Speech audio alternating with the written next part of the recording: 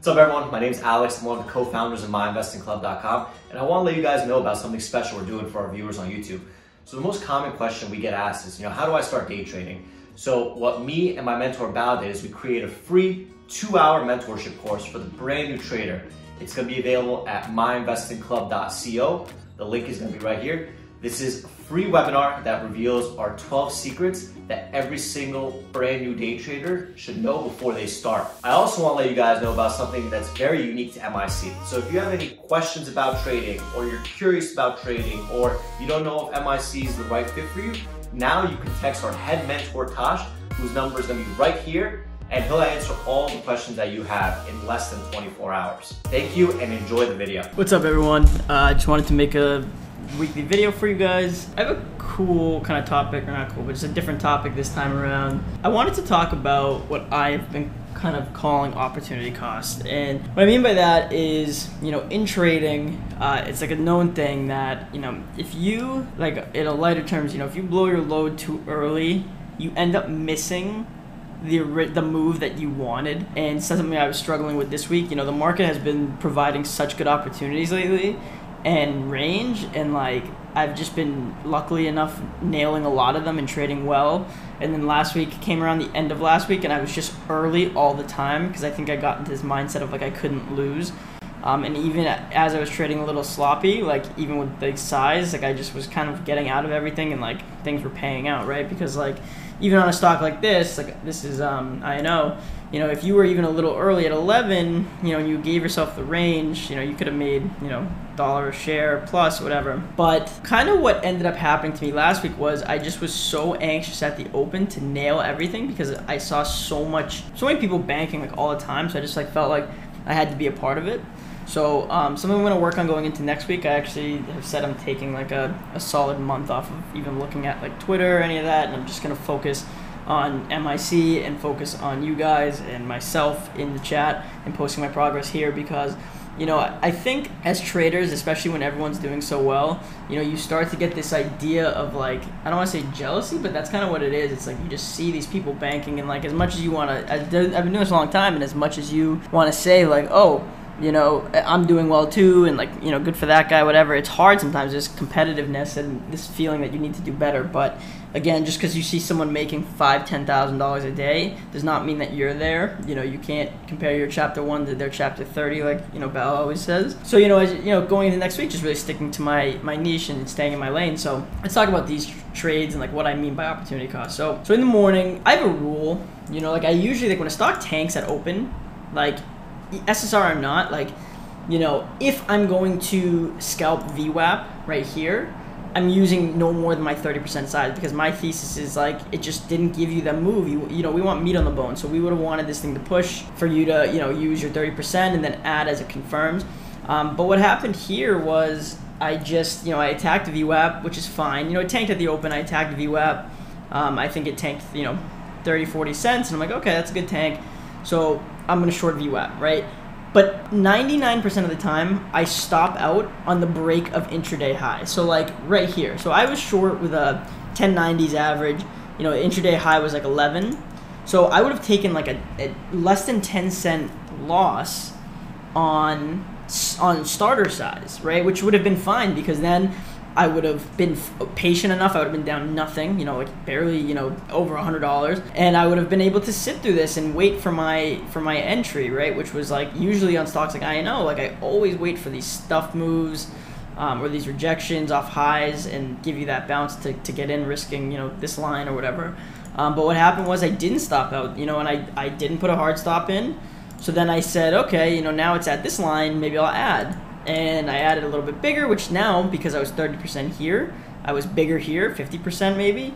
So by the time it kept going, I had to take the loss as it broke kind of this resistance right here. So, it just shows that if you don't follow your same process every day, the odds are you're going to lose. And the one time you don't, you get lucky, it creates a bad habit, right? This was a clear-cut reason to stop out. It reclaimed VWAP on a little bit of elevated volume, broke intraday high and broke all these resistances, right? So, this stop out even was okay, but I was more than my 30% size on the front side of the move. I didn't stop out at the levels I really should have. So, it's just frustrating to see, and I want to give you another example of that. So CAPR. This is a stock that, you know, I'm not mad about this trade necessarily, but I want to get into exhaustion. So the way my thought in the morning was, you know, there's resistance at the 720s, and then like, you know, 750 whole half dollar, and then 8 were my thoughts, right? No way in hell. Like, it just goes to show, like, no matter how long you do this, like, you're never gonna know everything, because no way in hell I wouldn't have bet any amount of money this was going to 9.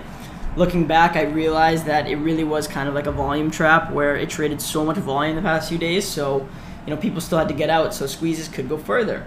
You know, and the problem is my niche is between $2 and $5 on stocks between 2 and 5, and anything over that, I just always have to remember that there is range that you have to account for, right? So, and you know, look at how much money there is from 9 to 750. It's $1.50.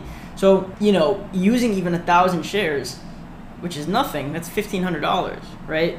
So you got to account for the range and play the range, like what Bao does, right? Whereas, like, you know, I'm trying to play, you know, this range still using, you know, 3,000 or 4,000 shares. So like I'm you know, I'm looking for this home run idea, but you know, I'm forgetting that, you know, these things, like, you know, if you have 20-30 cent risk, it can go 20-30 cents like nothing. So what happened in the morning was, you know, I shorted the push 720, 750, had like a 730s average, added on the reject.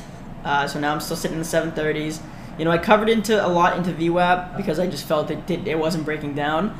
Went up, you know, I had my stop kind of above this level here, right in there, and I added as it looked like it made that lower high. So I'm like, okay, this trade's gonna work. This is gonna break down VWAP, and I'm gonna kind of look to cover down in the 650s. But then it held, and I said that's weird, like that's not normal. And then I saw this, you know, higher low, and I'm like, I'm getting contradicting signals. So my thought is I'm usually just gonna get flat when that happens. So as I was looking to get flat, you know, we just got this push, and I stopped out on the break of this lower high. So the problem is I just exhausted myself. Like, I ended up like pretty much break even on the trade, or maybe I was even a tiny bit green.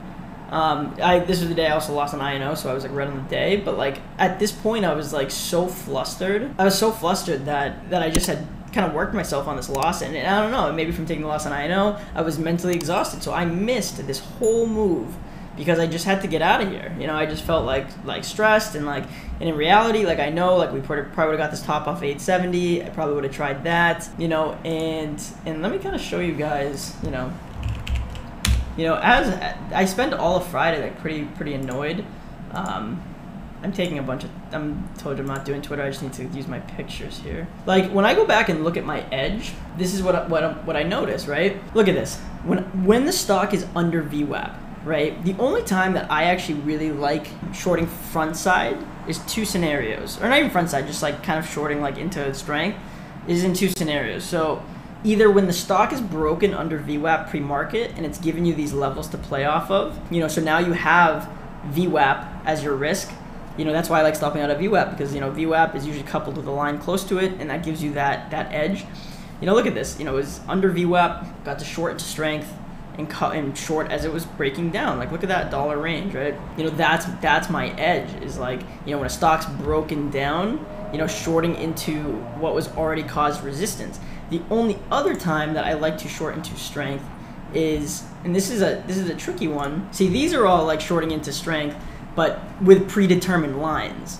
You know, like I'm just throwing starters out at the predetermined levels to get in. You know, I did that on SEPA, right? Predetermined 440 line, so it gave me that confidence to play it, because obviously, you know, everyone's chasing to break this line, and as it was rejecting, you can get in. Another example of where edge is if you look at SEPA. I mean, look at this. Like, if you avoided all of this nonsense right in here, right? Like this guessing the top or whatever. Look at when it broke under VWAP. It broke under VWAP on volume, and you had from 380 to 340. That's 40 cents of clear backside trading. And you're not guessing where to cover. Look at, you have your levels. There's support at 50, and then support down here. So, you know, these levels, everything's drawn out for you, you know, and just having that patience to wait.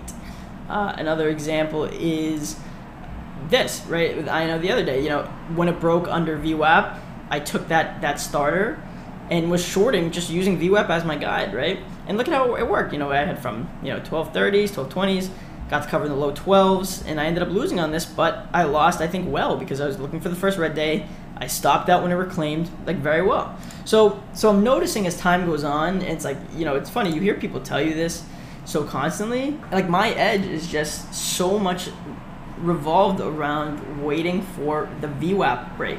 You know, and I don't mind shorting front side because I think I'm comfortable identifying when, you know, it's okay to. But again, if you're shorting front side, you have to stick to the 30% rule because it's not worth taking those mental exhaustion paper cuts. Yeah, you know, if you're small size and you're taking these small cuts, it's okay, you know. But even then, you know, like what I did over the weekend is I printed out all of my charts that I just showed you, and then I printed out my trades that I've made the most money on, right? And it just shows, like, if you can just be patient and wait for your desired entry and like where you have the most edge, you know, the odds are in your favor, and like that's when it's not afraid, like it's not scary to use bigger size. Like I said, going into next week, I'm gonna focus on not exhausting myself early on and just sitting tight and waiting for that desired entry. And then, so I'll let you know how that goes. I'm going to recap my trades next week. So enjoy the rest of your day, guys. Thank you so much for watching our video. If you want to see more of our videos, please subscribe to our YouTube channel by clicking the button here. We do our best to post a new video every single day. If you have any questions about MIC or any general trading questions, please text Tosh using the number here. Also, stay up to date by watching some of our most recent videos right over here.